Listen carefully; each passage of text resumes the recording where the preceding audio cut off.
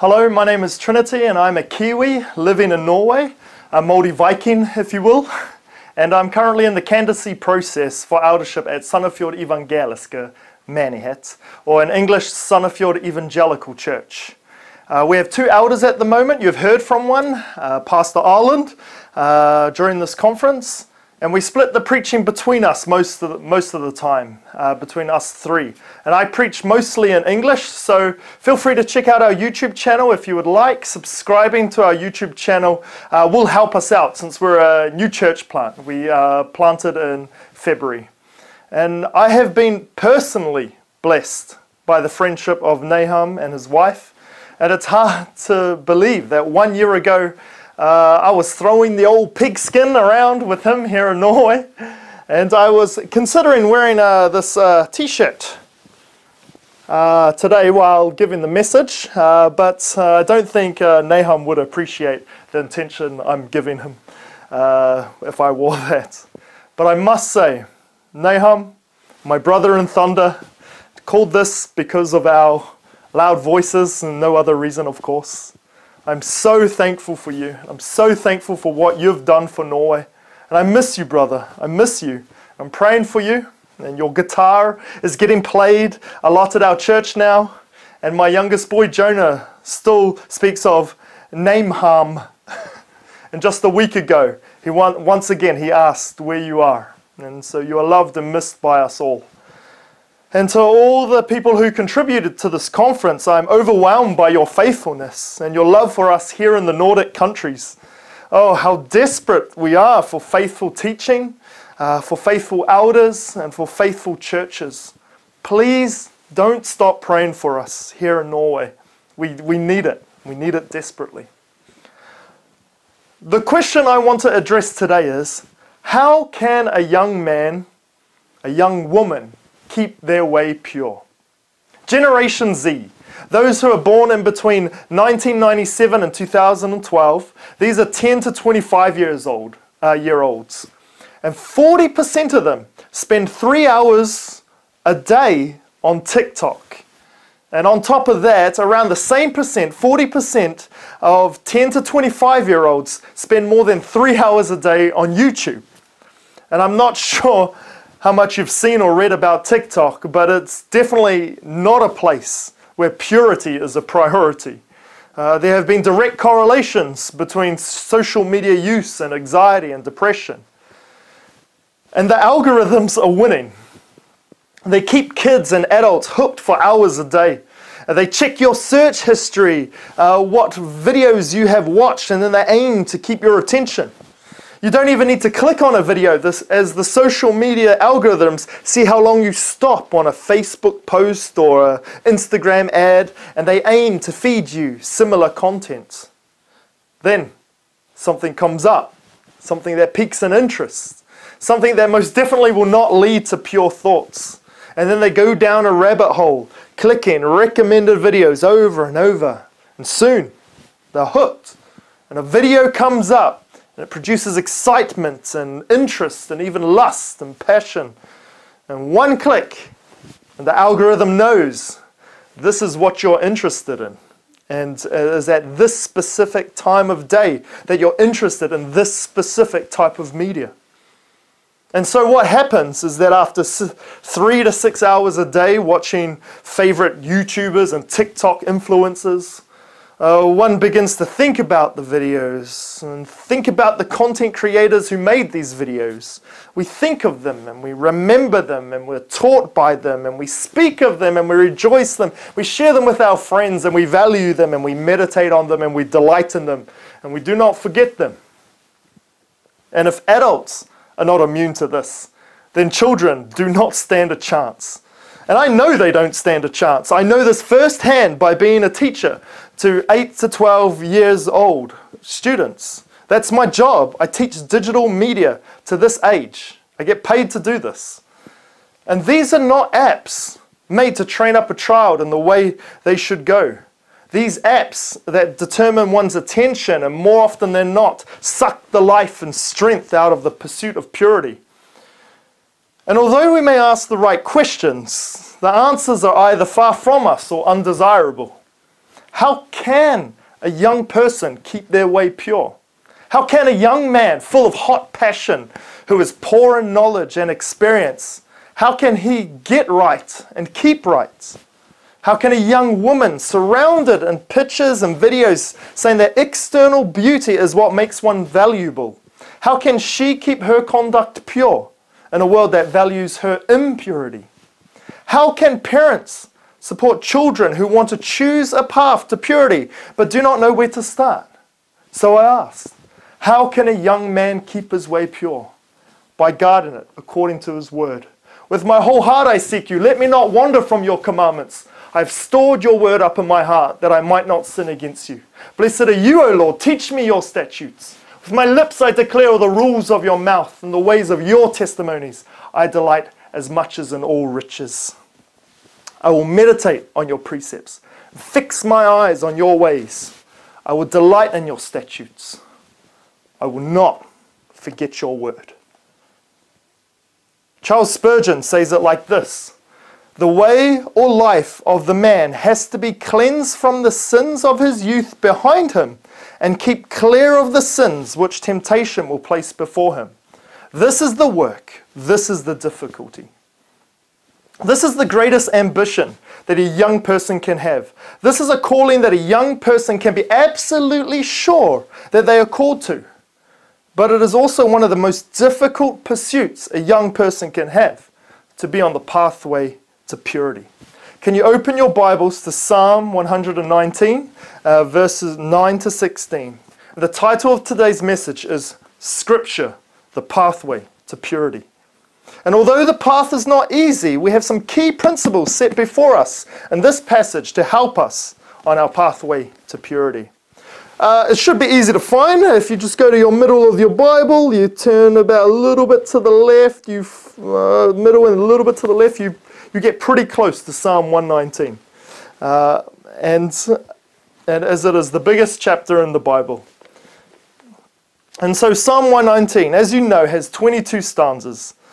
Each stanza represents a letter of the Hebrew alphabet. Each stanza has 8 lines, and then each line then also begins with the same letter. And we miss out on seeing this in our English or Norwegian Bibles. I'm not sure, whatever Bible you're looking at, I'm not sure how it's set up in yours. But we do get a clue as each stanza has a letter. And so Psalm 119 verse 1 has the word Aleph at the start. And our section that we're going through has bet. Aleph, bet. Aleph, bet. Alphabet, get it? Right? Okay, and so Psalm 119 was likely written by either David, Daniel, or Ezra. So we'll refer to the writer as the psalmist. And this psalm is a Torah psalm, meaning it's all about the Word of God. And John 15:3 says, Jesus says, already you are clean because of the word that I've spoken to you. And there's no other instrument in the Christian life, Steve Lawson says, that will sanctify you like the holy word of God. And you'll see this throughout the psalm. 8 different terms referring to Scripture in some way. We have law, testimonies, precepts, statutes, commandments, judgments, word, ordinances. And so this is the clear focus in this psalm, the Word of God. And in a conference on the doctrine of Scripture, this is a great psalm to be in. And so we'll begin our study in Bet today. So Psalm 119, verses 9 to 16. And we'll split it into 3 parts. First, a scriptural question. And that is the first part of verse 9. The second part is a scriptural answer. And that's in the second part of verse 9. And then finally, scriptural practical keys. And that's in from verses 10 to 16. And that's where we'll look at 7 practical applications from these verses to help us on our pathway to purity. And we'll spend half of our time on the first 2 points, so verse 9, and the last half of our time on the 7 practical points, so verses 10 to 16. So we begin with a scriptural question in verse 9, the first half, which says, how can a young man keep his way pure? Even when one has the desire for moral purity, there are many things that make it difficult for a young man to cleanse his way. One commentator gives the following list: youthful energy and sense of carelessness, the lack of life wisdom, the desire for and gaining of independence, physical and sexual maturity that may run ahead of spiritual and moral maturity, money and the freedom it brings, young women or men who may knowingly or unknowingly encourage moral impurity, the spirit of the age that both expects and promotes moral uncleanness for young people, the desire to be accepted by peers who face the same challenges. So, what is the solution? How can we? What does the psalmist give as a solution to fight the flesh, the world, and the demonic powers? How can we keep our way pure? Verse 9 continues, and it says, by guarding it according to your word. This is the scriptural answer. This is the key. This is the point of today's message. It's to understand this, by guarding it according to your word. This might sound strange, but it reminds me of a quote from The Lord of the Rings. Being that I'm from New Zealand, I feel like a Lord of the Rings quote is necessary. When the Lord of Rivendell, the elf ruler, was explaining that the ring must be taken deep into Mordor and cast back into the fiery chasm from whence it came, he said that one of those in the fellowship must do this.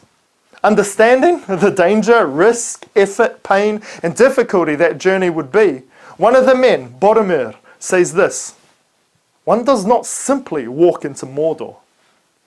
And here, the psalmist has a similar view. One does not simply walk into a pure life. Or to be more clear, one does not simply casually stroll into a pure life as though it was a relaxing trip around your local park. Meaning, a life of purity does not happen accidentally. One does not simply fall into a morally upright life. Although we do not need to work for our justification to become a Christian, it is essential we know that is very important, that we do not work for our justification to become a Christian, but our sanctification, our Christian living, once we have become a Christian, requires effort. Ephesians 2, verses 8 to 9 says, for by grace you have been saved through faith, and this is not of your own doing, it is the gift of God, not a result of work, so that no one may boast. This is the gospel, and we must understand this. But the very next verse in Ephesians 2:10 says, for we are his workmanship, created in Christ Jesus for good works, which God prepared beforehand that we should walk in them. This is an active, perseverant, concentrated, righteous walking. And this should not discourage us. This shouldn't make us throw away the Christian life because it will be difficult. Instead, we should be asking questions like this: how can a young man keep his way pure? And we should be looking for answers from God's word. And the second part of verse 9 gives that scriptural answer, which says, by guarding it according to your word. That's the key phrase of this whole section, by guarding it, by keeping it.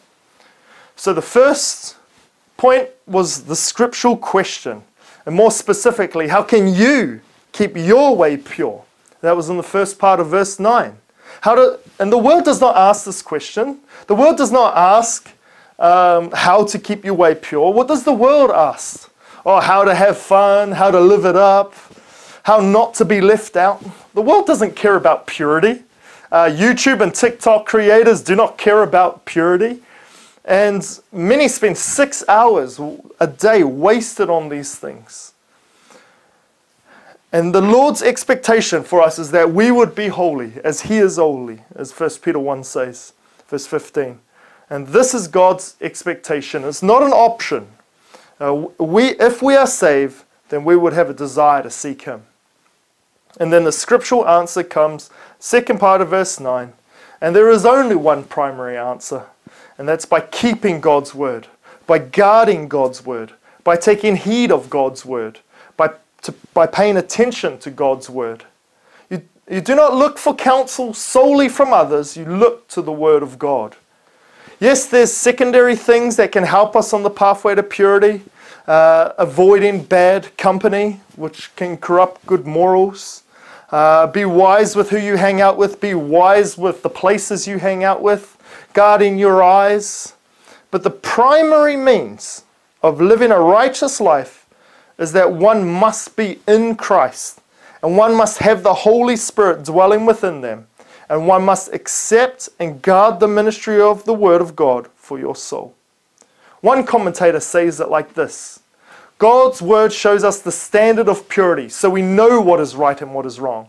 God's Word shows us the reasons for purity, so we understand the wisdom and goodness of God's commands. God's Word shows us the difficulty of purity and reminds us to be on guard. God's Word shows us the blessings of purity and gives us an incentive to make the necessary sacrifices. God's Word shows us how to be born again, converted, so our inner man may be transformed after the pattern of ultimate purity, Jesus Christ. God's Word shows us the way to be empowered by the Holy Spirit, so that one has the spiritual resources to be pure. God's Word is a refuge against temptation, giving a way of escape in the season of enticement. God's Word is a light that clears away the deceptive fog of seduction and temptation.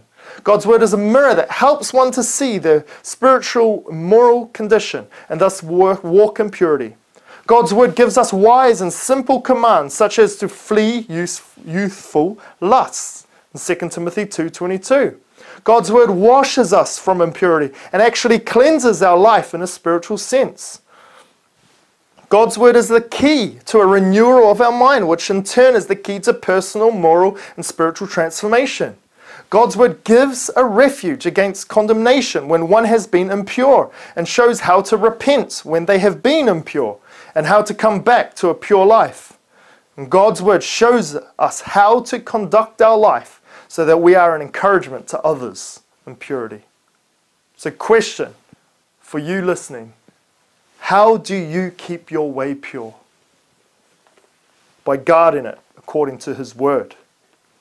And verses 10 to 16 will help us know how we are to do that. How are we to guard our paths? Now, things are going to get very practical now. And Dr. Steve Lawson provides a word for each of these following verses to help us see the ways we are to guard our ways, guard our lives according to God's Word. So I want to follow a similar pattern with some slight alterations. So there are 7 verses left in Bet. Each of these verses can be summarized by one word. So we have 7 words that will help us, and 7 different keys to application of guarding your path according to God's Word. So the first key is devoting, and that's in verse 10. Verse 10, which says, "With my whole heart I seek you. Let me not wander from your commandments." I seek you. The Word of God is a means to an end. There is a pursuit of Him, a seeking after God. And verse 10 says, "With my whole heart I seek you." The Bible is not primarily there for us to win arguments. It is a means in which we might know God. And it's the only way in which we can know God infallibly. If there is not this whole heart love, this whole heart desire to seek the Lord, then you will not understand that the commandments are there for your good. You'll quickly become a legalist and feel as though the commands are there for you to earn God's favor. They are not. John 14:15 says, "If you love me, you'll obey my commandments." And legalism is a trying to earn your salvation, a trying to follow what God says in order to be good enough for heaven. Legalism says, by doing good works or by obeying the law, a person earns and merits salvation. Legalism will not keep a young man pure. Legalism will not give you the strength to live a pure life. Legalism is an enemy of the gospel. The gospel, which says that you are saved by trusting in what Christ has said and done, by repenting of your sins and entrusting your life to Christ. He will then create in you a new heart, a heart that loves God and a heart that longs to do what He says. Not because it would save you or to do what He says, but because you are saved and you understand that living a sinful life will not bring you joy. Rather, God, who knows you completely, has commanded us to live in a way that will give Him the most glory and give us the most joy. And this verse shows that clearly. It begins by saying, "With my whole heart I seek you." As the greatest commandment says, love your Lord with all your heart and with all your mind, soul, and strength. How can you obey in a way that pleases Him? in a way that's not legalism. Well, only if you truly love Him. And I do not listen to my wife just to try and earn her love. I know that she loves me and I love her, and so that's why I listen to her. Because I know it brings her joy, and it's often for my own good too. And so we are to follow God out of love for Him. Otherwise, it's just following rules.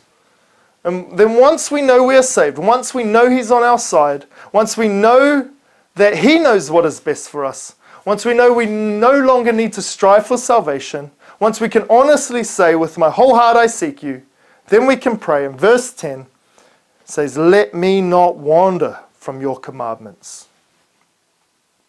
This is an important prayer for all of us. He feels the temptation to wander. Although life is going in a general direction of commitment to the Lord, he understands that even the most godly man can fall. And as the hymn writer says, prone to wander. Lord, I feel it, prone to leave the God I love. Here's my heart. Oh, take and seal it. Seal it to thy courts above. So you listening to me now, are you saved? Have you repented of your sins? Is Jesus Christ your Lord? Do you understand that if you have not accepted Christ as your Savior, you will die in your sins?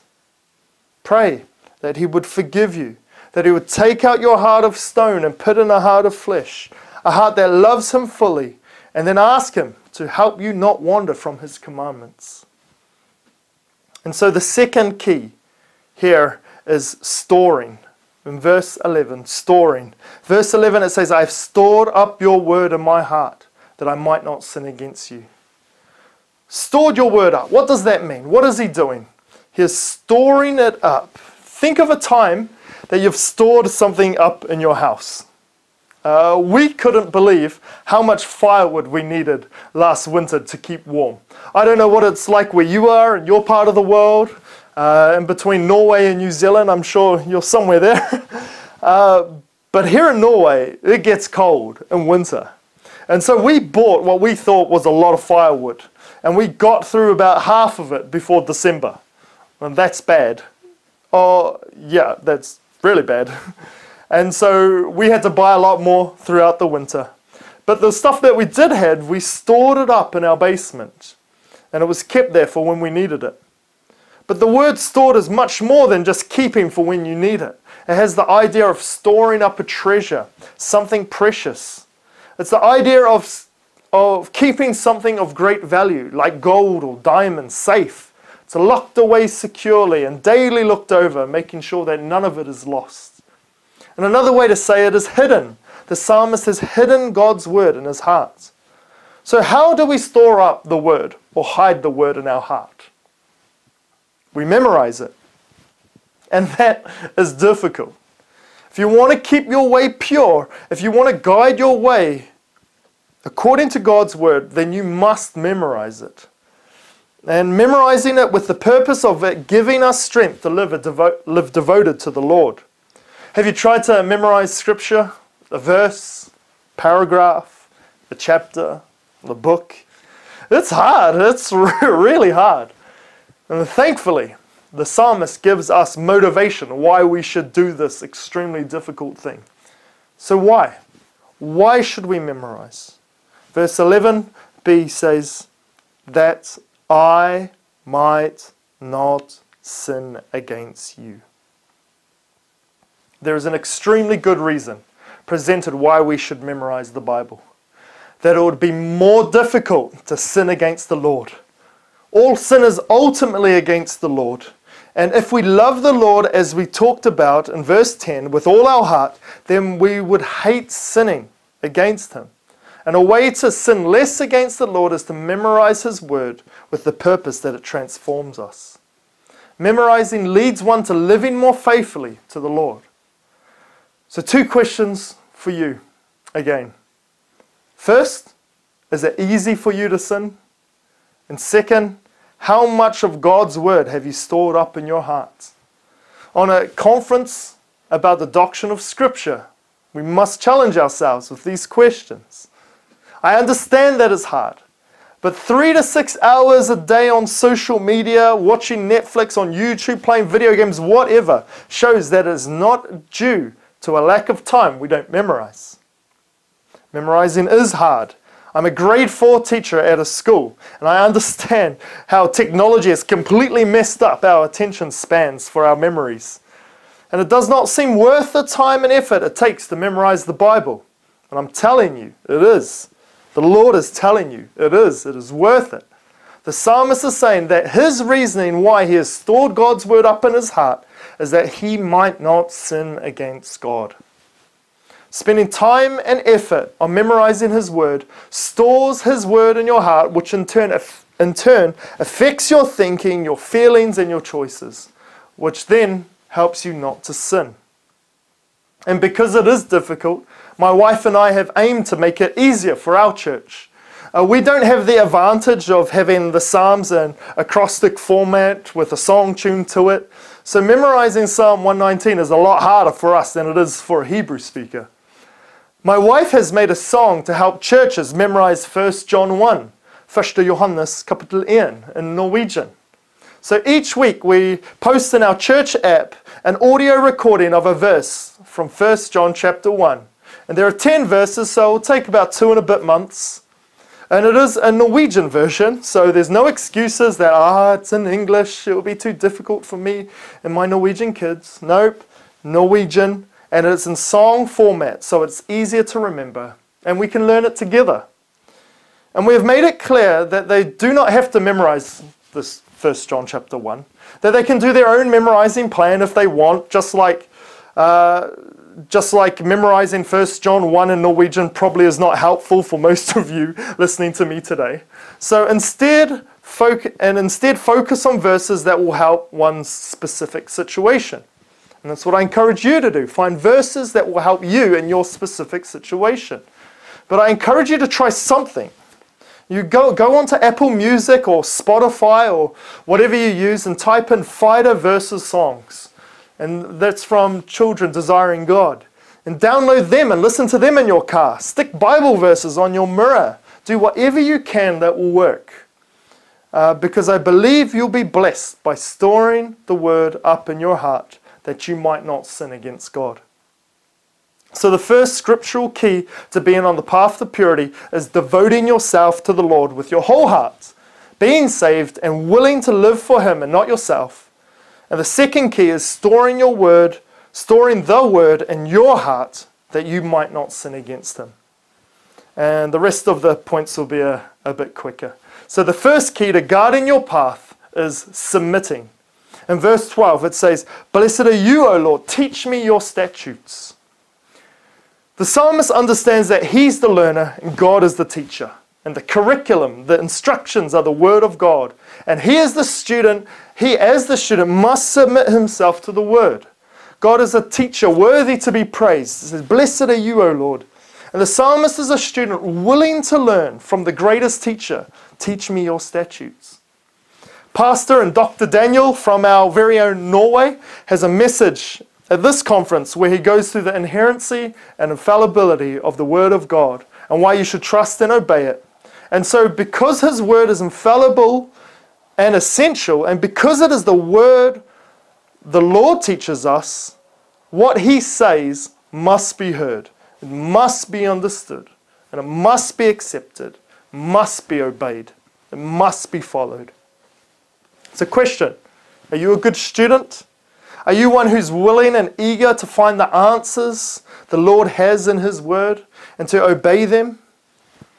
We are not to look above the Word as it's judged. We are to submit ourselves to it and say, "Blessed are you, O Lord. Teach me your statutes."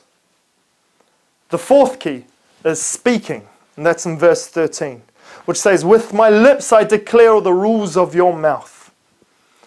What he has learned, what the psalmist has learned from the Lord in verse 12, he then says here in verse 13 that he proclaims it to others. He speaks the word of God. And our whole church service is dedicated to this at Sandefjord Evangelical Church. We read the word, we pray the word, we preach the word, we sing the word, we listen to the word. And we, in doing all these things, we obey the word. And when you speak the word, Your own conscience then gets bound to keep it. The more you speak about what's in the Bible, the more you would strive to obey it. It is a dangerous place to be a silent, secret Christian. And I know that when I preach, even now that my own conscience holds me accountable, that I would follow what I'm saying, that I too am repenting when I fail. I know my wife and my kids listen to me each Sunday I preach, and so I have witnesses to strengthen me to do as I preach. I have a church family that holds me accountable.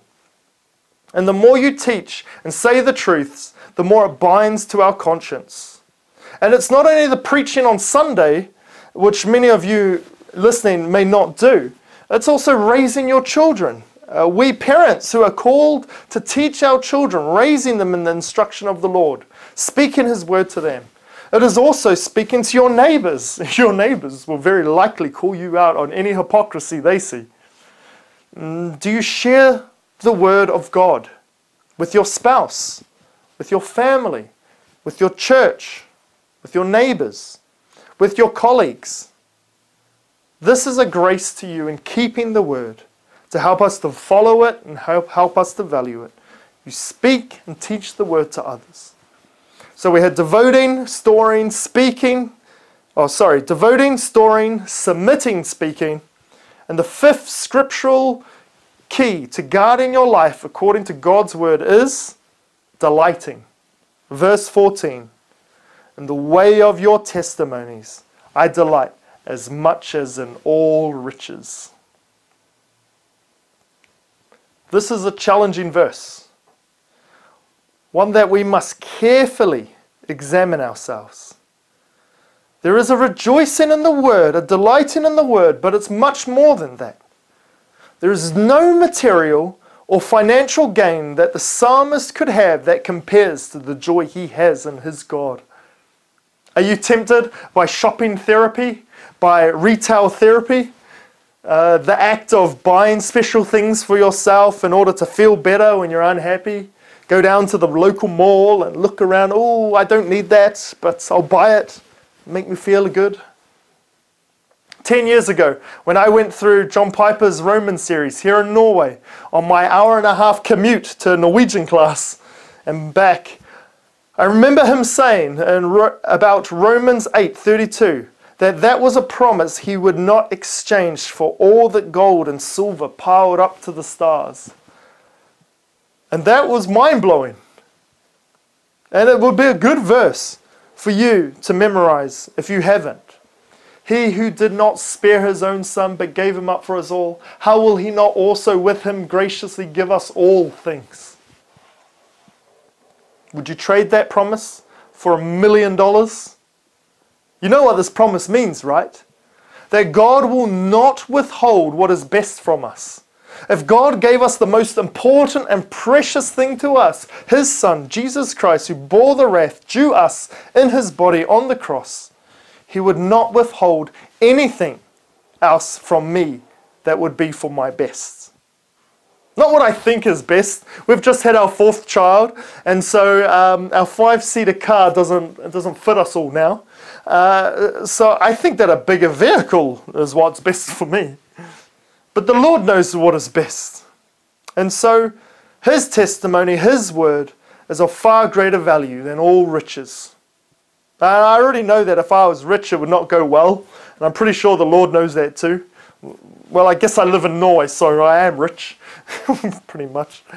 But I do relate to the words of Agur in Proverbs 30, verses 7 to 9, which says, 2 things I ask of you. Deny them not to me before I died.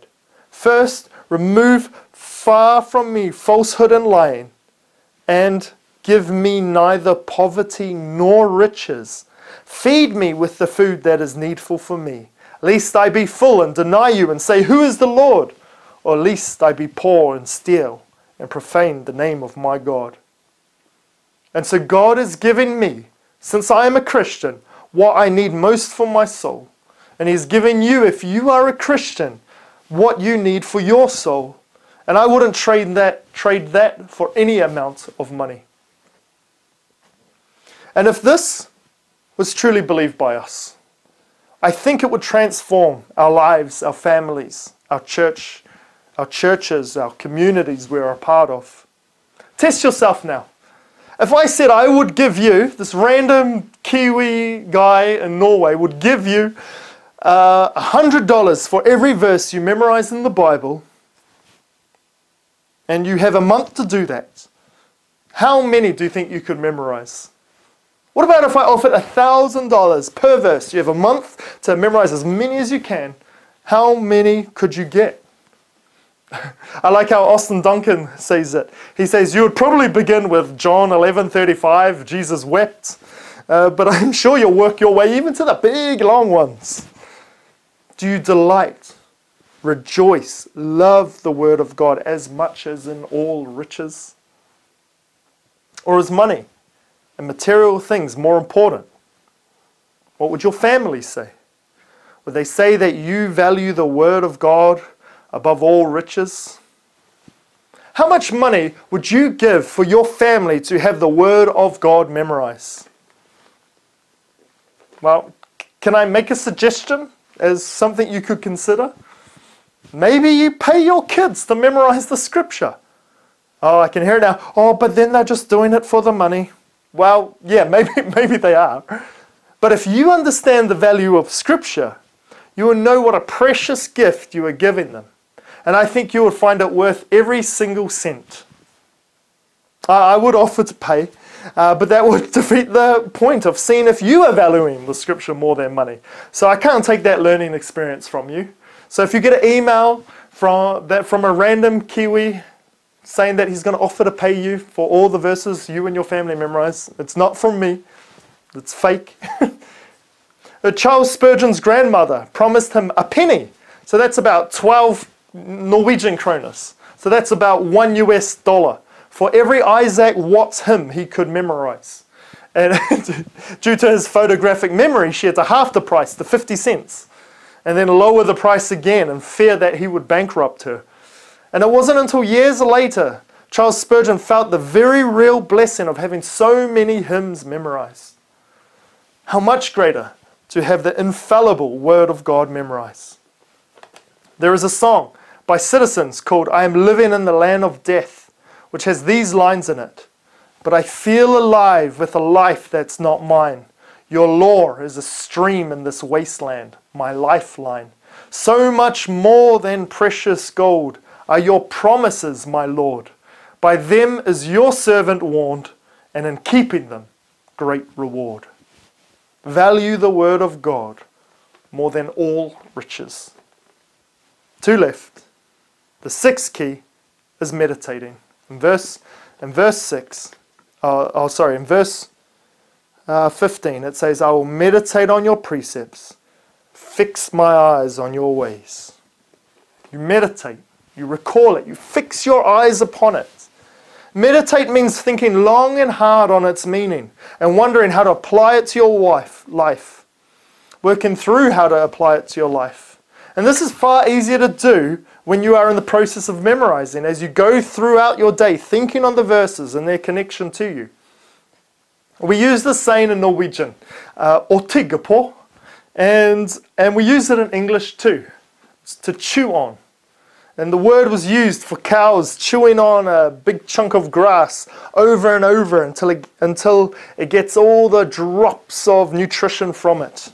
Every single last bit. So we should fix our eyes on the Word of God. We should chew on it. We should meditate on it. And so we have devoting, storing, submitting, speaking, delighting, meditating. And our 7th and final scriptural key to guarding your life according to God's Word is remembering. Verse 16, it says, I will delight in your statutes. There's that word, delight again. We had rejoicing, we've got delighting. It's said multiple times, saying how important it is to do this. I will delight in your statutes. I will not forget your word. Constantly in the Bible, God is telling His people to remember His word. Constantly, God punishes or disciplines those who forget His word. From Adam and Eve all the way to you and I, we are tempted to forget His word. We dry up of delight, of joy in His word, and so we forget it. We forget God's works of salvation, forgetting what God has done for us, believing lies instead of the Bible, going after other lovers, other idols rather than Christ, forgetting God when we are satisfied with temporary things, worldly things. We easily forget. It's a question for you. Have you forgotten His word? Have you forgotten those precious promises that once sustained you? Have you forgotten those precious verses that comforted you in an extremely painful process you were going through? Have you forgotten those verses that gave you peace when you lost a loved one? Have you forgotten the nearness a particular Bible passage gave you when you felt distance from the Lord? Have you forgotten the strength you received when you preached His word to yourself? Have you forgotten when in a blink of an eye, a verse that you've heard many times, it didn't really mean anything to you, but in a blink of an eye, it helped you to see God more as He is? Bless the Lord, O my soul, and all that is within me. Bless His holy name. Bless the Lord, O my soul, and forget not all His benefits, who forgives all your iniquity, who heals all your diseases, who redeems your life from the pit, who crowns you with a steadfast love and mercy. And we know that for those who love God, all things work together for good for those who love Him, who are called according to His purpose. And He who did not spare His Son, but gave Him up for us all, how will He not also with Him graciously give us all things? Consider it pure joy, my brothers, whenever you face trials of many kinds. For then we know that the testing develops perseverance. Perseverance must finish its work so that you are made complete, not lacking anything. If any of you lacks wisdom, he should ask God, who gives generously to all without finding fault. It will be given to him. But when he asks, he must believe and not doubt, because he who doubts is like a wave of the sea blown and tossed by the wind. That man should not think he will receive anything from the Lord. He's a double-minded man, unstable in all he does. Salig er det man som ikke vandrer i gudelige folks råd, ikke står på synderens vei, men han sin lyst i Herrens lov og grunner på hans lov dag og natt. Han skal være likt et tre, plantet ved rennende bekker. Det gir sin frukt i sin tid, og dets blad visner ikke. Alt det han gjør skal han ha lykke til. Slik er det ikke med det gudelige. Det er lik agner som vinter kaster bort. Psalm 1. Det som var forbindelsen, det som vi har hørt, det som vi har sett med våre øyne, det som vi betraktet, og våre hender rett ved livets år, og livet blir åpenbart, vi har sett det, og vittne og forkynne det livet. Det evige som var hos Faderen nå blir åpenbart for oss.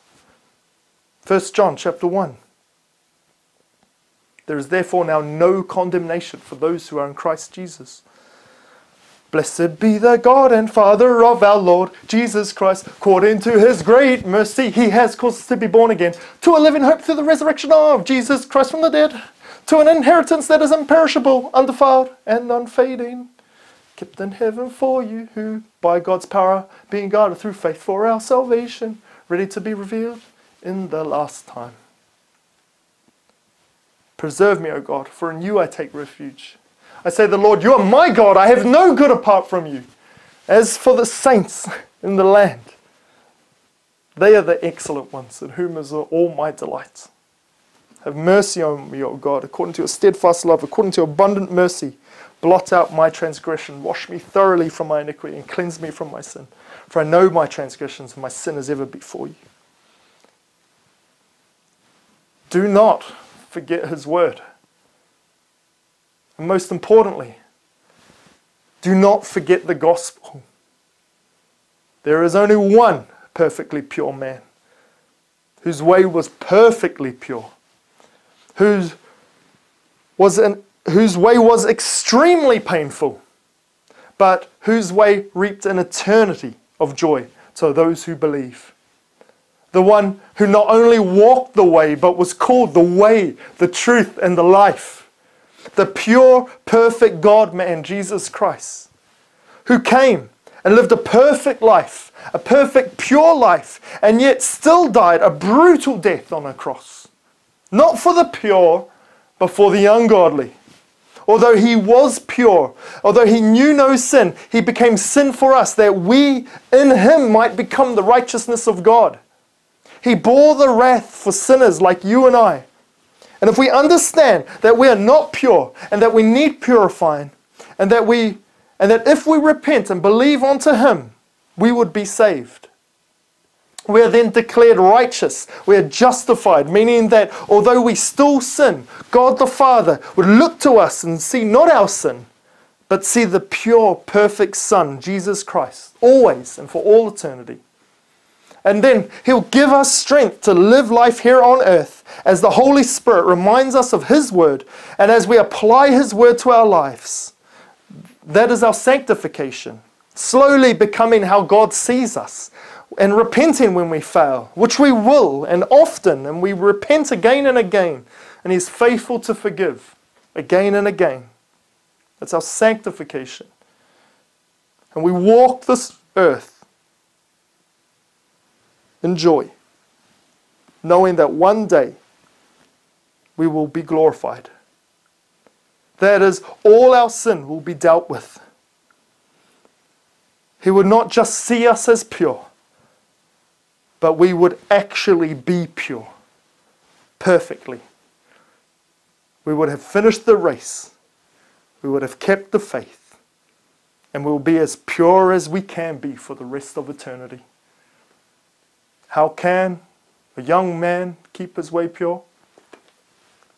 By guarding it according to his word. Oh, Father, give us grace, Lord. Help us to understand the value of your word. Oh, Father, the purifying power of Scripture. This book is so important for us. Thank you for all those that spoke at this conference. Oh, my heart is full. I am blessed. Thank you for all those that will listen to these messages. I pray that you will bless them. Pray for us here in Norway. We need your help. We need your strength. Thank you for Nahum and his faithfulness, for Teologihuset. Oh, I'm so thankful. Thankful that he would think of us in the midst of all his hardship. We ask for healing, Lord. Help him, Lord. Thank you for your grace to us. In Jesus' name, amen.